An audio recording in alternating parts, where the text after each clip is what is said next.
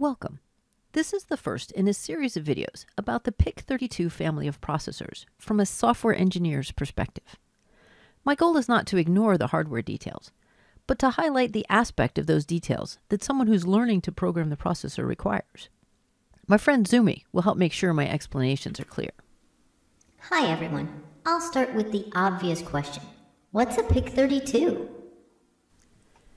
PIC32 is a family of processors that are designed for embedded control applications.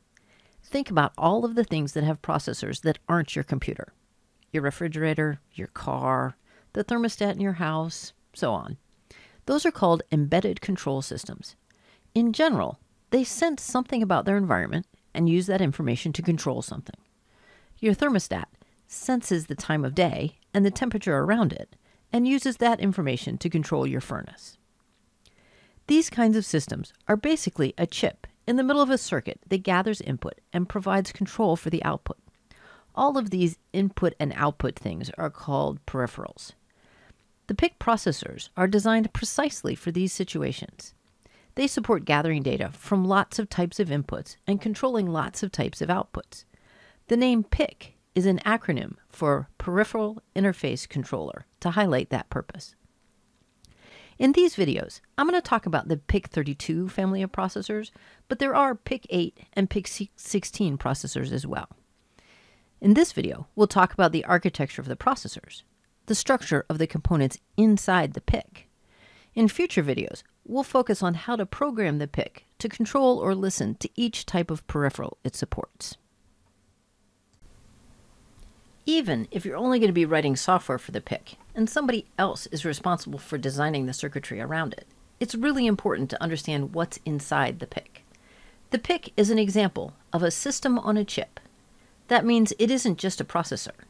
In addition to the processing core, it has memory and buses that connect that core to a wide variety of I/O circuits that can connect it to a wide variety of peripherals. The processing unit in a PIC device is called the CPU core. In the PIC32MK series, it's a MIPS32 M4K core. That means that it's a 32-bit CPU that runs MIPS machine instructions. MIPS uses RISC design principles.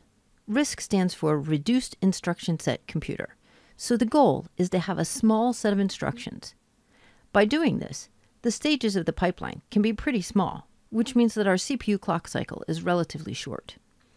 The alternative would be to opt for highly specialized instructions, but that would require longer CPU cycles. The CPU core has a 5-stage pipeline with all of the normal hazard detection, data forwarding, and branch prediction that you'd expect. That means that we can depend on the compiler to help optimize, but in situations where we need careful timing, we'll have to be aware of how the pipeline can affect the timing of instructions. In addition to the execution unit that does the CPU core's main processing, PIC CPU cores can also have coprocessors that offload specific kinds of operations. All PIC32 devices have a coprocessor 0, called CP0, that manages a virtual memory system and exception handling. The memory management unit provides access to the on-chip memory. When we need to, we can put the core into debug and attach an in-circuit debugger to use the JTAG debugging so that we can step through our code as it executes.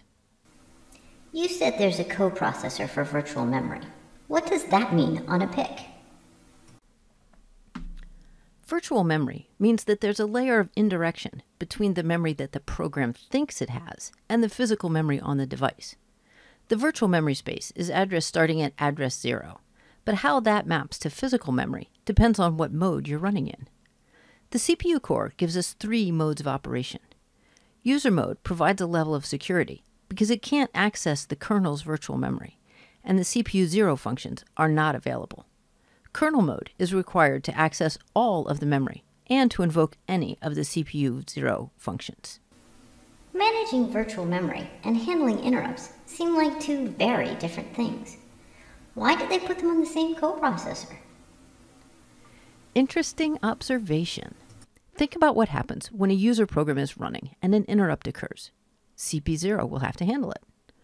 Often, handling an interrupt will require that we be in kernel mode because it could require access to things that we can't see in user mode. Flipping to the kernel mode virtual memory has to be done, and lo and behold, CP0 controls virtual memory, so it can control that change of mode as well. The PIC32MZ series of chips uses either a microactive or an M5150 MPU core. These are still MIPS cores, and they support everything that the MK cores supported. In addition, they have instruction and data caches between the execution unit, the ALU, and the memory management unit. In addition to CP0, this core also has a coprocessor to which we can offload floating point operations. There are also two application-specific extensions. The MCU ASE provides enhanced interrupt handling. The DSP ASE is a powerful digital signal processor. This optimizes processing of incoming complex signals, like input from a camera. So the MZ core makes the MZ family of PICs more powerful than the MK family. PIC32 chips have two kinds of memory. Flash memory is persistent and is used to hold the program and any data that must last even if the device loses power.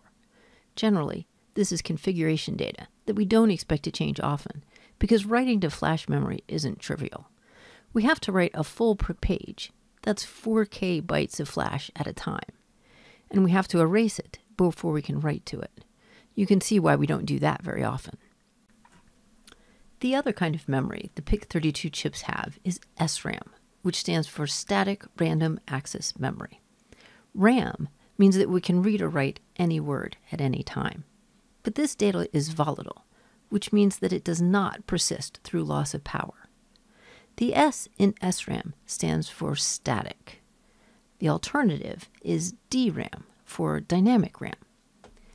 SRAM is built using flip-flops, so as long as we have power, what we wrote to it will last. DRAM, on the other hand, has to be refreshed for it to not lose its information. This means that SRAM is faster and more expensive than DRAM, so it's only used in places that have smaller memory sizes.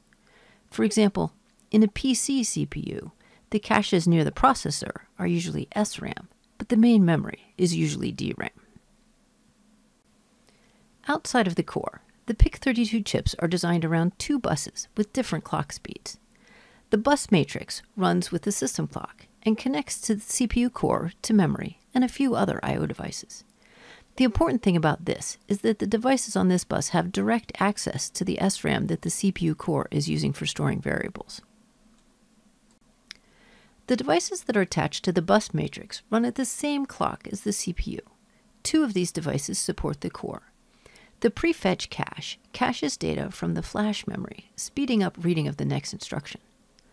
The block that is labeled ints here is the CP0 interrupt handler that we talked about before. It can have up to 96 sources of interrupts, timers or devices, and manages prioritization of those interrupts and up to 64 interrupt handlers. The rest of the blocks on the bus matrix connect to peripherals.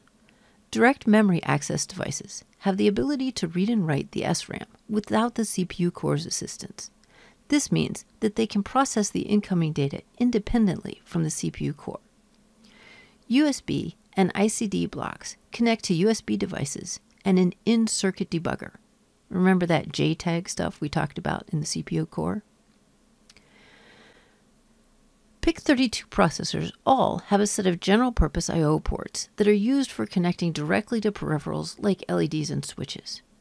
Control, input, and output of these devices is accomplished via a set of registers for each port. The CPU core can read and write those registers to control whether a line is used for input or output, and to set what the outgoing signal should be or read what the incoming state of that device is. The second bus is called the peripheral bus. It connects the system to devices whose timing is likely to be different from the CPU core's timing. There are a wide variety of devices that can be here, depending on exactly which PIC32 device you choose. All of them have these devices. UART stands for Universal Asynchronous Receiver Transmitter and is a serial I/O connection. We send and receive units of bytes, but it actually sends them a bit at a time. This allows communication with many serial devices using a wide variety of protocols like RS-232. Some chips also support the updated USART standard, which can achieve higher transmission speeds because it is half duplex and uses the clock signal to synchronize the two sides. The serial peripheral interface is another option for connecting serial devices. SPI sends a byte at a time and is therefore faster than UART or USART. The last two devices that all PIC32s contain are analog to digital converters and a real-time clock and calendar. The details of the peripherals differ between the MZ and MX families of PIC32s. The MZ family supports more types of devices and has 4 peripheral buses. Each bus can run at its own speed, but it must be a multiple of the system clock. Well, that's our high-level view of the PIC architecture. From here, I'll make videos covering the details of how you write software for each of the peripheral devices we can connect to.